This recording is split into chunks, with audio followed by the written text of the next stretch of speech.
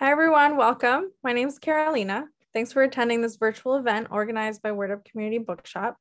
During this event, feel free to add comments in the chat panel, which you can access by clicking the chat button at the bottom of your screen. You can also add your Q&A questions there. I'll be monitoring it, and then at the end, we'll be asking questions. And if you're on Facebook, feel free to comment, and we'll bring those into the chat room in Zoom. If you don't know, Word Up, we're a bookshop and art space run by local residents, many of whom are volunteers. We started as a 1-month-long pop-up shop in 2011, then stuck around due to overwhelming community demand. This past June, we celebrated our 10th birthday. We can be found at 2113 Amsterdam Avenue at the corner of 165th Street in Washington Heights, New York City. We host events for all ages and sell used and new books in English and Spanish. So check us out at wordupbooks.com to shop and see other virtual and outdoor events that we have. And some of them are pretty exciting, so I'll let you know at the end of this event. We are open Tuesday through Friday, 12 to 6 p.m. and Saturday, 11 to 5 p.m. And we hope to see you guys there. And tonight, we're really excited to have Pamela Laskin, who's a local author, a teacher to some of our collective members, and someone that we joyfully always have at Word Up. If you don't know, Pamela Laskin is a lecturer in the English department at City College, where she teaches undergraduate and graduate children's writing and directs the Poetry Outreach Center. Several of her children's books and poetry books have been published, including Roni and Jamil, Bea, and Wino Bean, which are all available at wordupbooks.com. And thank you. Hi, Pamela. Okay, it's host disabled participant sharing. So what does that mean? Just question, Caroline. Oh, I can let you. Were you going to share something? Actually, no. So I'm reading from the book now that I think about it. So I'm ready. Should I go into speaker view, Carolina? Sure, yeah, I'll put you there. Hold on. Okay. And thank you, Carolina and Word Up Bookstore. I have a long-standing relationship, as Carolina said, with the bookstore because some of my MFA students worked there. One of them actually, Veronica Lou, started the bookstore, and I have great admiration for her. And some of my students have been interns there and continue to work there afterwards, including Robbie, who's not there tonight. I want to thank everyone for coming tonight. I'm so grateful to have you all here. I had assumed that this would be in person. Of course, it's not. But the great thing about it not being in person and online is people can come from all over. I have Amber from the Carolinas, Addie from Austin. It's quite, Karen from Nyack. It's quite remarkable. So thank you one and all. And Amber, I want to say something special before I start, because Amber today posted something on Instagram, which she wrote the blurb for my book. And today on Instagram, she wrote, which was quite overwhelming. It was a shout out for my book, and she said, "The Lost Language of Crazy, Pam Laskin, one of the most beautiful books I've read all year." Amber has written so many incredible books and has a whole series coming out in the new year about doggies, and that's for all the dog lovers in the house. A contemporary middle grade novel about family, friendship, mental illness, finding your voice through writing, and more. Swipe for the full book description and all the information about Pam's book. And if you read that, you'll also see that there's yet another blurb from my co-teacher, Suzanne Wayne, who may or may not be here. The history of this book, my agent had said to me, "Why don't you start writing your own story and stop writing about other people," which was really probably excellent advice, of course. When that happened, she said, you know what I want? And she gave me dozens and dozens and dozens and dozens of changes if she were to represent my book, at which point I said, you know what? You're not representing this book. I'll find an editor and publisher on my own, which I did in, of all places, Austin, Texas. Shout out to Addie for that. And it was Discover This Press, Atmosphere Press, in San Antonio, Texas, pre-COVID, or I should say on the cusp of COVID, as we now say AC and BC. I'm going to give you a brief description, read from it, and then in the end, have a Q&A. And it should be about an hour in total. This is a fictional account of my life, and by fiction, it talks about my biological mother's mental illness, but it says that that mental illness also became my own, which it did not, though I certainly think it affected me profoundly and psychologically in so many ways. However, I was never mute. Some of the things you might read when in the book, if you read it. And I never ended up in an institution, but I definitely suffered the trauma of growing up in that kind of household. And the premise of the book is a young girl who is asked to write a play, and the teacher wants to has a whole vision of how the play should be cast and the awards it should win. But the girl feels she's not ready to do any of that because the play is not finished. And the idea is she doesn't really know what the story is until she discovers the story. And really by saying that, the premise is she doesn't really know what her mother's story is other than what her father told her, which is that her mother was deceased. It's not what my father told me. I knew that my mother was alive and also was institutionalized, but I also did not know and discovered a diary of hers, which I wish I had saved, but I didn't.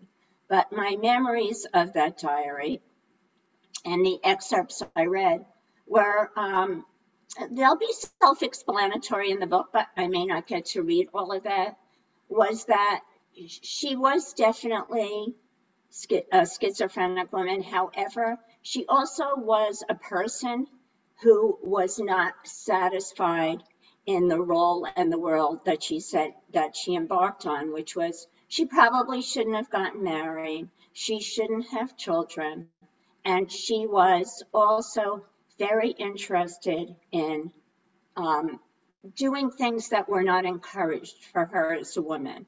She liked mechanical things, fixing things, she liked plumbing, and I think that was pushed by her family to be a conventional Stepford wife, which she did very unsuccessfully. And so I begin in Penny's voice, and Penny's voice is my own. And my own younger voice and my discovery to become a writer. And I will read you the epigraph, two epigraphs. One is from a poem, Memory, by Sharon McCallum from the New York Times. I bruised the way the most secreted, most tender part of a thigh exposed, purples then blues. No split shine shoes, I'm dirt you can't wash from your feet. Wherever you go, know I'm the wind accosting the trees, the howling night of your sea. Try to leave me, I'll pin you between a rock and a hard place. Will hunt you, even as you erase your tracks with the tail ends of your skirt. You think I'm gristle, begging to be chewed? No, my love, I'm bone. Rather, the sound bone makes when it snaps, that giddy, lingering in you like rune. And the other epigraph is from Ron Power's book, No One Cares About Crazy People. I have sometimes imagined my own sanity as resting on the surface of a membrane, a thin and fragile membrane that can easily be ripped open, plunging me into an abyss of madness, where I can join the tumbling souls whose membranes have likewise been pierced over the ages. Prologue. I was only 2.5 when my mother disappeared or died. But what I remember is that she loved beautiful boy things, such as fixing cars and plumbing, and she wrote poetry under the name Stavon, though her name was Star. She told me everyone has a story, even me. Chapter 1.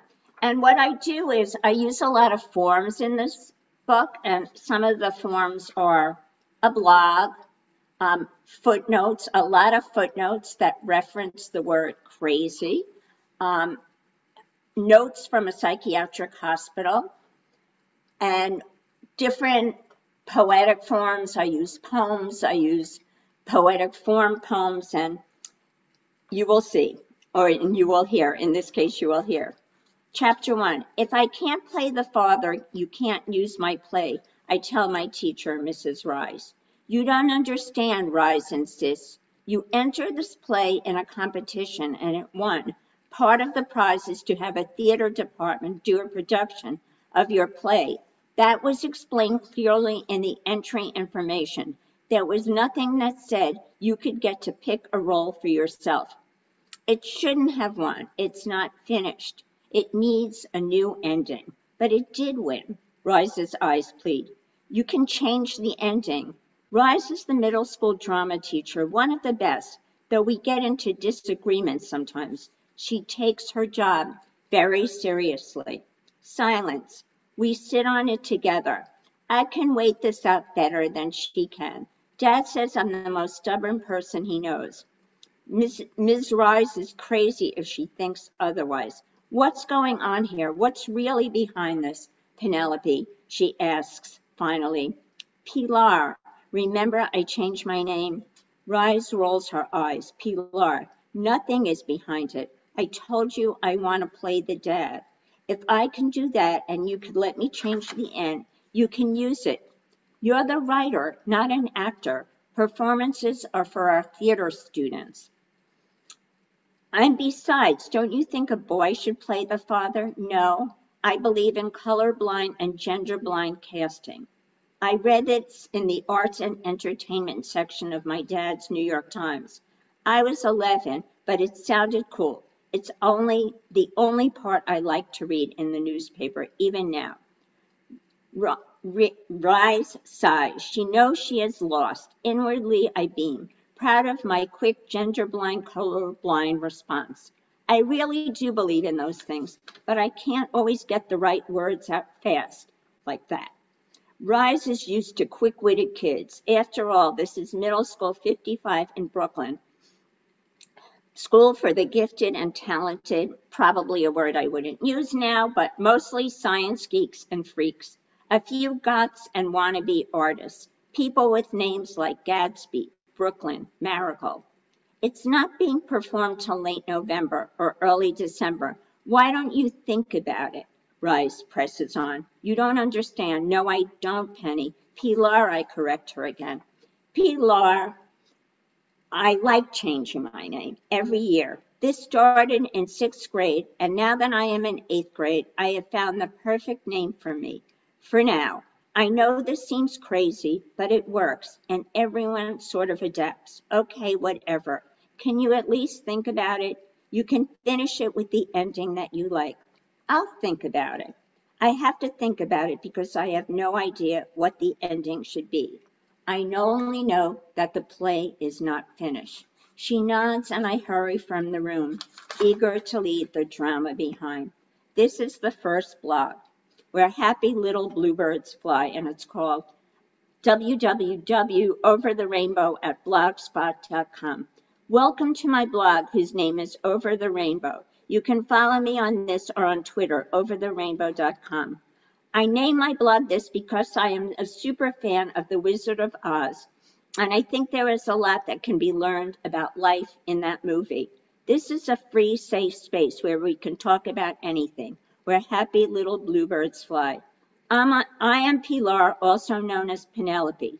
Some people call me Penny, though I correct them. There are people who change shoes often, but that is not me. I prefer my plain white Keds. What I do like to change, though, is my name. Maybe once a year, since a new name helps me figure out who I am supposed to be at any given time. Right now, I am using the name my Spanish teacher gave me, Pilar. It is taken from the Virgin Mary, which means nothing to me, so I make believe it means strength. I am stronger than people think I am. The Wizard of Oz isn't all I will be talking about on this blog. I want to tell you about all that I see and do. If Toto helps us make sense of it, that's even better. I think of myself as a writer, so sometimes I'll talk about my writing. Other times I will talk about my friends, family, and people I know. Chapter 2. So what's happening, Zena asks as we come out of the building at dismissal time. We blend with the crowd of departing students until we branch off to a side street that fewer kids use on their way home. Why did Rice want to see you? Zena and I don't have any classes together after lunch, so I haven't had a chance to tell her about my meeting yet. Oh, okay. I won some stupid award for a play I submitted. Oh my God, what award. That is so exciting. I can't believe it. Zena has been in this country over 2 years, and she's becoming so American. I mean, so American. She thinks awards are the best. She dresses like a Muslim American girl, though lately she has been pushing things, replacing her long skirts with jeans. She's even considered taking off her headscarf, her hijab, but so far it's all talk. I hope she doesn't. She wears the prettiest scarves in swirling colors that highlight her blue eyes. I can't imagine my friend dressed any other way, so I guess you could just say I like it. It's a characteristic part of Zena. She complains that people give her funny looks and treat her like she's not American because of how she has to dress. I get that. Being treated weirdly because people think you're different is super uncomfortable. One of the nice things about Zena is how happy she gets when good stuff happens to her friends. She's jumping up and down. It's an award, Pilar, she says. It's an honor. The award thing is sort of complicated, I say. Why? The play is not finished, at least not in the way I'm happy with. But it won, Zena points out. I'm going to skip a little because I want to make sure that you hear sections of the diary, but I'll move to the end of the chapter. And she speaks to her friend and says, after Rise told me about the award and how she wanted the play performed on the day of the award celebration, I told her only if I could play the lead, and she gave me a flat-out no. I understand it's a story about your life. You're the best person to play yourself. Not exactly, I say. I don't want to play myself. I want to play the dad. What? Why? I shrug. It's more interesting. I already know what's in my mind. I want to explore what's inside him. She studies me. She narrows her eyes and purses her lips. That's deep, Pilar. I'm relieved because I was expecting an argument or maybe even ridicule. So why won't she let you play the father? She said, first of all, they have a theater department, and second of all, boys should play boys and girls should play girls. So I'm not letting her use the piece since she won't let me play the dad. Kids will make fun of you if you play the dad. Some will, you know that. So let them. Some kids might make online cracks. Most of them are used to me going my own way. It wouldn't exactly be a shock. Maybe Rise will change her mind, Zena suggests. She won't, but I'm just as stubborn. Neither will I. Second blog entry. A victim of disorganized thinking. The Wizard of Oz tells the Cowardly Lion that he is a victim of disorganized thinking. I can relate to that. Maybe that's my problem too. Maybe my thinking is simply disorganized. I have to find the right ending for my play. I really do. I wish I knew where it was going, but I don't. I have no idea what the future is. Like, if there is no mom in my play, why doesn't my dad get a wife in real life? Really, what's his story? Maybe if he brought one home, I wouldn't even know what to do with her. Should a man who seems disinterested in a wife in real life have a wife in my play? I am having a hard time figuring out what to do as a writer. I need to figure out what this play is really about. Is it about my mother's death? Is it about my mother's death and how it has messed up my dad and me? Has it messed us up? Maybe we're just fine without her. Is it about how I miss my mother? Do I miss my mother? I never knew her. Are we happy? I don't even know. Or maybe we are really screwed up and don't even know it. Maybe the dad in the play needs a wife, even though the dad in real life will not get one. The play just isn't finished. I can feel that in a way I can't describe. It needs something more. I'm going to share excerpts from the diary that she discovers when she's looking for money, that she needs to go out to dinner because there's nothing in the house, there's nothing in the refrigerator, and she has no money to order in. And they're just excerpts, they're snippets, and I'll read you some of those snippets. I can't put down my mother's diary. I lie across my bed, my head held in one hand. Her words are not always easy to follow. Her thinking is disjointed and chaotic. Most confusing is the fact that sometimes she refers to herself as Stephen, and then she becomes Star. Then, out of nowhere, she talks about Mr. Lasky. It seems as if she is not referring to Dad, but herself. What, she is three people? The things she is writing are so weird. I'm not sure I understand them. My soul floats out of my body. It's a man's soul in a woman's body. No one ever lets me be a man. I love Charles, but I am the one who wears the pants, who abhors cooking and cleaning, who loves plumbing, woodworking, wearing men's clothes. Could I, Star, marry a woman and be a man? My brothers and sisters tell me no, but Charles is the woman I have dreamed of. This really was my dad. Cooking, cleaning, singing show tunes in the kitchen. He could be the wife, and I could be the husband. My mother tells me, this is all in her voice, and some of these are real excerpts. No, you have a great fiancé. Do not blow it, Star. He will buy you a diamond ring. Keep that man thing a secret. Zip it up. The diamond will glitter on your finger. Actually, I want to be a bride, a man, or a writer. I want to wear a long white veil, 50 feet long, Attack of the 50-Foot Woman. What is she talking about? Why is she bringing up a horror film? This doesn't make sense.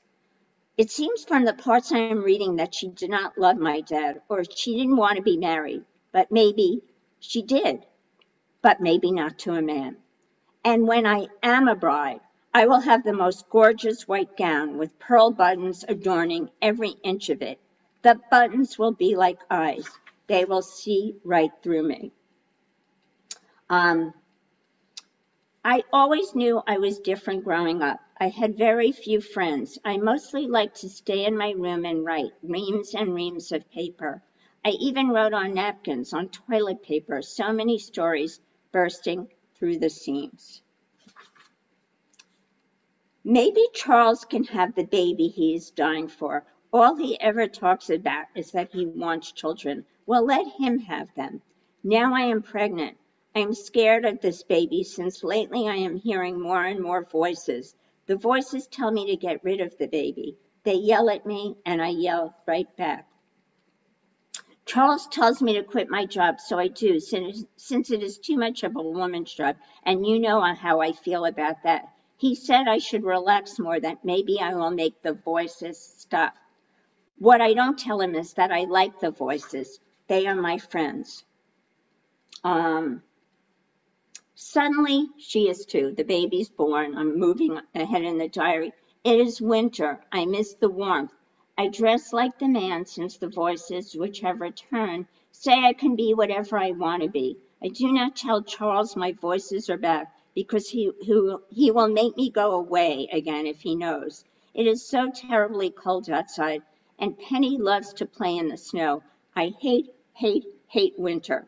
The voices tell me to kill her so I don't have to take her out in the snow. But I'm her mother, so I dress her warmly and hurry her out the door in case I start to believe the voices. Outside she will be safe from me. I must keep her safe from me. I am the mother of her father. And the list goes on. And at this point, she's so furious at her father, and they go to a school event, and at the school event, her play is performed, a section of her play. No one asked her. They went ahead and did it. And at this point, she starts to write in her journal, Over the Rainbow, blog number 11. This award is a charade. I don't know what I feel. I also don't know what I am. The play is not finished, so why am I getting this lame award anyway? I am in the middle of trying to come up with an appropriate title for my event from The Wizard of Oz when I hear, and before we honor 8th grader Penelope Laskin with the Budding Writer Award, we have a small scene to share with you. I whip around. What scene? I ask my dad. From your unfinished play, he smiles happily. Pardon me, I snap. Miss Rice begged me, and I said I knew you'd be thrilled. I look up at the stage, and there are my alleged friends, Ava and Calvin, playing me and Dad, respectively. I suspect Johnny turned down the role of the dad, since he knew how I felt. This is what all the hand flapping was about. I let it sink into me like a knife. I didn't give Rise permission, I hiss in a high-pitched whisper. I did, he says. The heat in my head turns instantly to ice. The words from the diary start thumping away in my head. How dare he? How dare he? How dare he? Which is actually something that her mother said when she realizes that her father is trying to get her committed. This can't be read. You did? You gave her permission. It isn't yours, I say. You had no right to give permission. I thought you'd be happy afterwards. It's not your play. My heart races. Not your play. I start trembling uncontrollably. I'm ready to run, but instead I slide from my chair onto my knees. The room spins. There's an outraged creature in my head, clawing its way out. It's wild to escape. I have to let it out. I fall backward, banging my head against the floor. Slam. The creature in my head keeps me pinned there. It is banging its way out of my head, fueled by fire and rage. It bangs and bangs, frantic to escape. I have to keep on banging, though I can feel people trying to pull me away from the floor. I open my mouth to scream, but nothing comes out. It is stuck inside, and now I understand I am really crazy, crazy, crazy. And in the second half of the book, at least in the beginning, the narrator, Penny, loses her voice. It's diagnosed as selective mutism, and all she can do is write. But at a certain point, she doesn't even feel like doing that. And I'll just conclude with this final blog. It's at this point in the book that I rely on footnotes to define crazy. And when I started using this as a technique, one of the things I discovered is there are so many definitions of crazy. I'll just read you a few of them.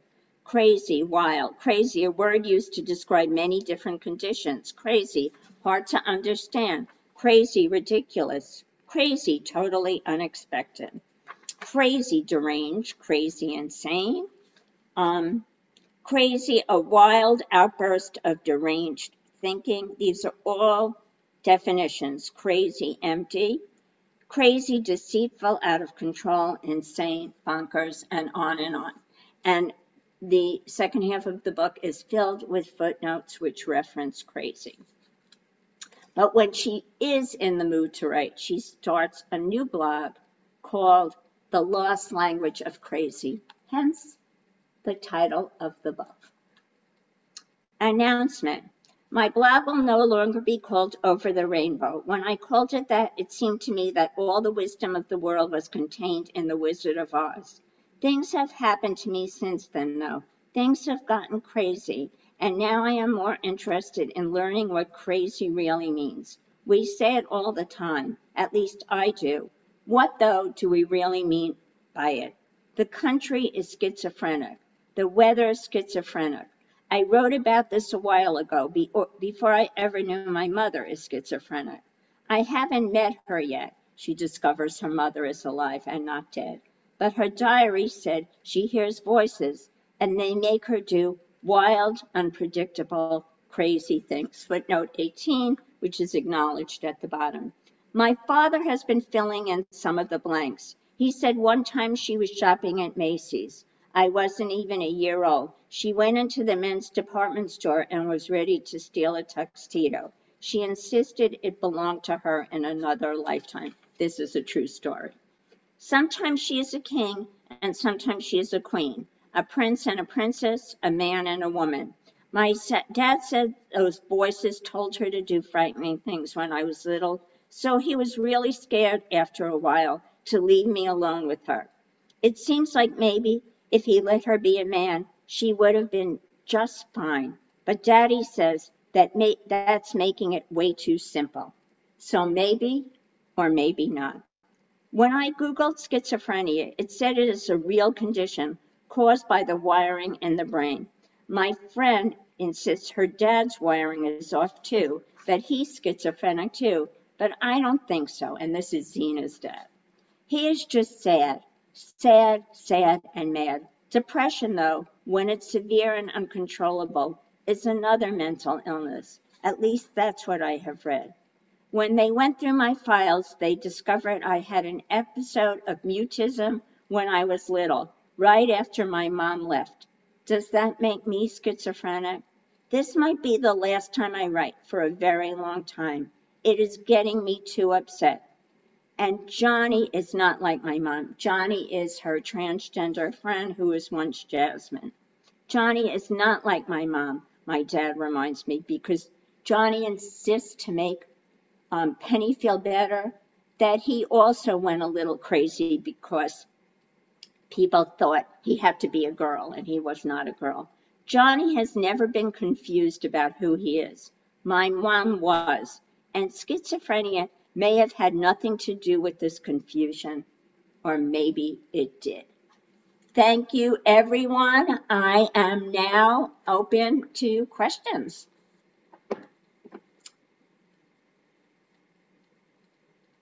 Or not. And I guess if you have them, you can unmute yourself. Thank you, Amber. And feel free. By the way, Karen, who's right in front of my vision, was also one of the helpful editors of this book. So thank you for Karen. Yes, so type your question and I will answer. I'm looking. I let people unmute themselves, so if you want to talk, you can. Okay. My question, hi Pam. My question is, how did you decide what you were going to change for the sake of the story and what you were going to keep real? Oh, hi, Suzanne. Hi Pam. I decided that the only thing I wanted to do was, because I wanted it to be the journey of being a writer. And I think that part of the journey of being a writer is also living with silence and pain. So I decided in that way, though I never had selective mutism or any kind of mutism in my life, I decided to make that her experience. And that's a really good question, Suzanne, who was also another great editor of this book and also my co-teacher. So that, but there was a diary, and I did reflect throughout the years, like about my mother's illness. And there were times where I really did think that she was schizophrenic, she was wired differently. And there were times I thought, but maybe she was forced into a life that she didn't want to leave. And maybe for some people, that makes them a certain kind of crazy. I mean, for all the women in that generation who got married because they thought they had to get married, for all the women in that generation had children because they had to have children, and maybe wanted a different journey. And so that was a big part of what I have pondered over the years, even though I obviously don't have the answer to it. So some of this is just conjecture. And someone asked, why does Penelope change her name every year? I don't know why I didn't keep my mother's diary. I think I was so angry at her. And it wasn't, I grew up just being angry with her. That's like what I remember the most from my childhood is rage against her. I acquired much more compassion, but it took getting older to do that. And the reason Penelope changes her name every year from my students in the house is, we talk a lot about fairy tales and changing your identity. Like, I think I didn't know my identity at all. I was trying to figure it out. And I thought, and I did like changing my name. I don't think I did it every year, but I definitely liked playing around with names. I think it was because I was so amorphous, I'll say, or without identity, that like giving myself a new name felt like it would connect me to a new person, whoever that person might be. Okay, Maddie has a question. I don't have a question. I just have a comment. I find the book just beautiful and moving and funny, and I think it's very courageous of you to have written this. And thank you, Maddie. I mean, it felt like my most honest book because I think, the idea of appropriation now is really huge. And I think that when they say anyone owes it to himself, herself, itself, theirself to write your own story, that's really true. Yeah. And not other people's stories. And so thank you. And when did I decide? Linda asked, when did I decide to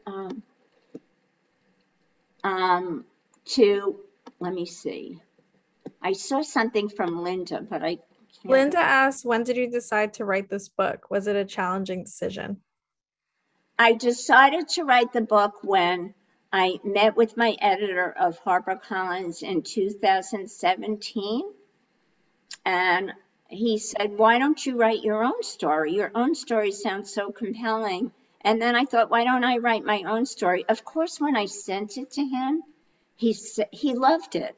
But he said, you know what? We have so much, we're flooded with middle grade fiction now. I mean, I sent it directly to him without the agent because he wanted to see it when it was finished. That I don't think I want to take on it. I mean, it's all about money. And so he thought if I take on one more middle grade book, I don't know which one I'll end up putting more energy in, the marketing team. I said, it's okay. And I'm glad in a way that he suggested it because I may not have written it. And I'm really proud of this book. Thank you, Kat. I did take it into the 21st century. I really tried to do that. I tried to, but certainly it was also, I had sensitivity readers for the Muslim character and also the transgender character, because that's really important. You can't publish a book, get a book published with a character whose world is not your world unless it's been read and tested by other people who really know that world. So even your secondary characters have to be tested by other readers, and I'm glad I did that. And I made some changes. Karen actually knew someone who read the book and really supported it. So that was really great. But that was one of a few. Okay, Jennifer. Okay, I answered that, and I answered that. How was it like fictionalizing my story? I think it was really great to fictionalize my story, if truth be told, because I just thought one of the things, I'm not sure if Addie's still here anymore, but years ago we wrote a picture book together, A Wish Upon a Star, about having a mentally ill mother, and it was rejected by a publisher who was really interested in it because it was so true to my life that it was almost like spilling a can of beans, and no one wants to read a can of spilled beans. So I gave it to Addie, who really reshaped it. It's A Wish Upon a Star by Imagination Press, and it really had the distance. I think if you tell your life verbatim, you know, hold your life up to a mirror, you don't have the right clarity. And I actually like, for some reason, especially from the perspective of someone like myself who loves talking a lot, having a character who did not talk. Because remember, when you're not talking and when you're silent, you're observing a lot. And it gives you a much sharper, that was really fictionalized. And that gives you a much sharper vision and perspective into other people in your audience. And it made me look, and this is like not just fact, but reality. It made me look at my dad with more clarity, in positive ways and negative ways. Because obviously I was a single child raised mostly by my dad, so he became a kind of hero to me. And it was when I was writing the book, I saw the great aspects of him, but also the danger of not telling the truth to a young person who is very astute. He didn't tell me my mother died, but he told me other untruths. And I know he was trying to protect me, but it didn't always work. And so that's that was the biggest things I fictionalized about. Thank you, Jennifer. Yes, you have to have, I think Kat's one of my thesis students now, and she just said the sensitivity reader is really good advice. And before Amber wrote the blurb for me, she actually asked me, did you have sensitivity readers for Zena and for Johnny? Because she wasn't willing, and I totally agree with her, to write the blurb unless she knew that this was okay, because by writing a blurb, that's showing support of a book. And if you're supporting a character's view, for example, of a transgender character, and you don't really know anyone who is, and you haven't read, run it by someone who is, then that's problematic. So it was a good thing. Do I have an interest in writing a memoir? I don't think so. Good question, Maddie, but I don't think so. I like fictionalizing. These are great questions. Anything else that anyone wants to say, ask in chat or in person? Or what was the hardest part of writing this novel that touches on so many important issues?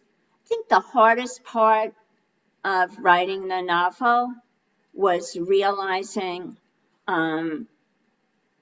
that big hole inside of me that I grew up with. That was the hard part.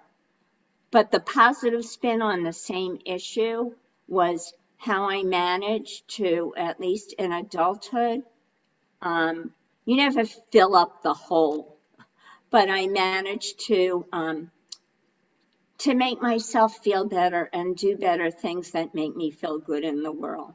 So I don't feel like this deprived person the way I did when I was growing up. And what is my next project?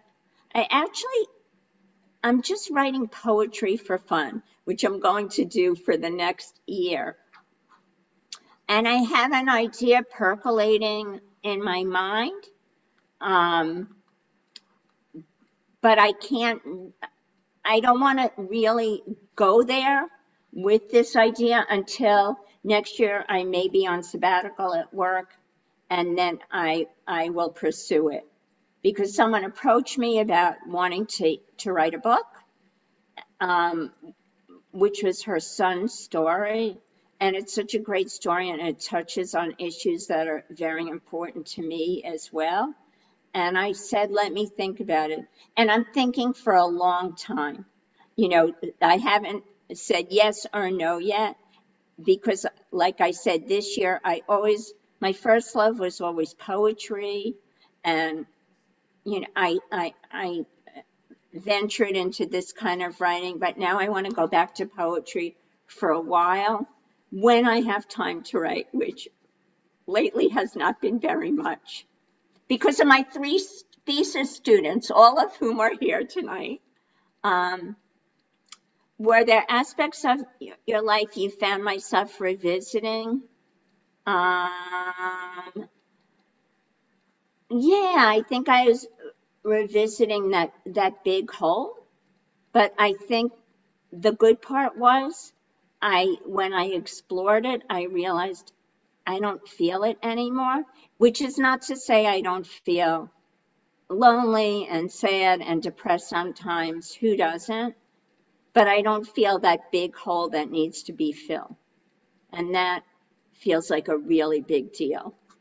But I recreated a lot of the spaces. I brought my grandparents in, and that was great.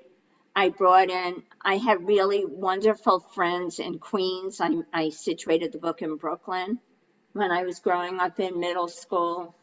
And I brought up the secrets that we kept from one another.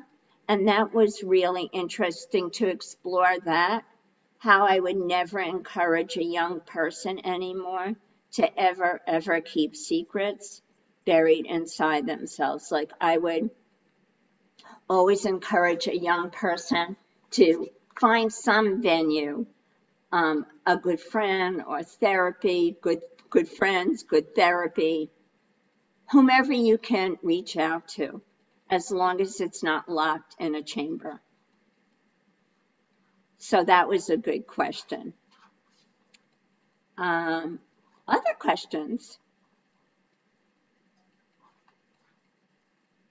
I do have to say all my thesis students are here tonight, the 3, Sherry and Kat and Alexis, Lexi, and a former one, Karen, is here. And it's not just a wonderful thing. It's only taking up this semester, because I have 3, a lot of my time, but it's okay. I think that I'm at the point in my life where I'm getting as much joy in helping people to create their personal visions as I do when I create my own. Because you're really, I mean, it's their voices, it's their stories, but you get, as an outsider, you get to put your hands into their clay in a little bit. Not like full force, but enough touching that it feels good. And it feels like it's not, of course, wholly original writing, but it absolutely is. It's an invaluable role that I really love. And I know my thesis students know that. And all of you who are here, some of you in different ways and shapes and forms have shared in this journey as either an editor, a reader, a blurb writer. Thank you again, Amber and Suzanne, a friend, family, and it's good. That's all part of the story. I mean that in the beginning, in the epigraph, when it says, everyone has a story, even you, my mother actually, she did say that to me. It's like when I was young, growing up, I couldn't appreciate anything about her because I was too angry at her. But when I got older, I mean much older, what I did see was that she had, she wrote on napkins, she wrote on toilet paper, like she always wrote. And she really used those words that everyone has a story, even you. But so I like the idea of, to get to that story, which is your story, it's really a process of discovery. And it really was that process of discovery for me. And when I say in the beginning, which is definitely fictional, like, you can't use my play because I don't know the ending. It really comes from that place, that's not memoir material, but that's me, the writer. Like, I want to see where a story is going before I take it out to the world. So, and that's what the writing process is, I think, a little bit, is uncovering your story, which we all have. So, any other questions? These have been great questions. Oh, and Jennifer is here tonight, who is also my TA, and thank you, and just everyone who's here tonight. I really am very grateful for your time and attention to this, because I know the evening is really great, at least for me. It's great TV time. At the end of a very long day, that it depends what your schedule is. I'm a very early morning person, so by the evening I'm done. But it's very exciting to be here and sharing my work with all of you. So, any final questions? I can't thank you enough. Thank you, Amber. You're better than TV. Thank you, Amber. Except I'm watching Dope Sick now. It's pretty grueling and very intense. Really not to be compared with anything in my book. Thank you, everyone who came this evening. And please wait around, because I think Carolina has something to share with you about the bookstore and other readings. And she told me about a picture book author who just recently came to the bookstore. And I was so excited because I read about this person's journey in a New York Times article. And I also want to share one additional thing, which is it's not really related, but and my job as director of poetry outreach, and I think Carolina would be interested in this, and it might make people from the community come out to the New York City Poetry Festival on May 6th, that Reginald Dwayne Betts is the featured guest poet on May 6th. And for those of you who don't know, he just won the MacArthur Award, and his poetry is really quite remarkable. So I'll try to record it for those of you who can't make it there. And we're hoping to do it in person. And thank you, Angela. And you were also a very early reader of the book, which is really exciting. And I'm going to encourage you to maybe purchase the books from Word Up Bookstore, especially from there over Amazon. They have enough business, too much business, I might say. And think about, we need to keep these little bookstores alive. It's really breaking my heart that these little bookstores have really suffered during COVID. And so, like the first, when I thought wanted to do a book launch. Of course, the fantasy was in person. The first place I thought of was Word Up Bookstore, because I know I have given readings there in the past in person, and it's such a great community bookstore, really serves Washington Heights so well that, and I'm urging all of you to support your local bookstore and also buy my book, of course. Okay, Caroline, I'll let you take over. No, thank you so much for your kind words. I'm going to put the link to our website where you can buy the book, The Lost Language of Crazy. And also, if you're in the neighborhood, we have copies in store. But thank you so much for this reading. Everyone's questions were amazing. Your answers were amazing. And yeah, if you want to check us out, we're at wordupbooks.com. We have a lot of upcoming events. Tomorrow we have a book launch for the Wild Tongues Can't Be Tamed, which is a collection of Latinx authors, which we're really excited about. The kids' book that Pam was talking about is called Theos Tutu. It's about a young boy who, from a mixed culture, who wants to wear a tutu for his recital, and people are asking him why. And it's really wonderful. We have the event filmed, so if you want to watch that and other events that we've had in the past, check out our YouTube page, youtube.com/wordupbooks, where we have a lot of our pandemic era events on there. And yeah, thank you so much, Pam, again. This was great. We hope in the springtime, when things are feeling a little bit more secure, that we can have an event in store and outside when the weather is nicer. And we hope to see some of you guys at our store, which is right here. Yes. I want to also applaud my audience for, sticking by me and coming to these things and my events and supporting my writing, because it really means it means everything to me.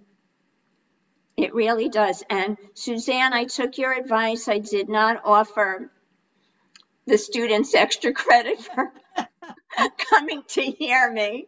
I just thought, and so even without making that offer, one of them raised his hand and said, if I come hear you and buy your book, will I get extra credit? And I said, I'm going to quote Professor Wayne on this. And I said, absolutely not, because then it's like I'm bribing you to come to the event. It feels so much like the way I treated my kids when they were younger, where I bribed them to do anything, like leave the house. And I said, but if you want to come hear me and listen to the reading, I would love for you to come. Of course, no one came. No, you didn't come. Credit, forget it. It wasn't worth it. It was still a great event. It was I want to watch it later. Yeah. This was recorded. And it was better without them, honestly. I know. Can you guess who it was? Infinite? Yes! He's a suck up. He's only running an A+, but I think he thinks he could get even better. Good night, everyone. Thank you so much. Have a good night. Bye. I can't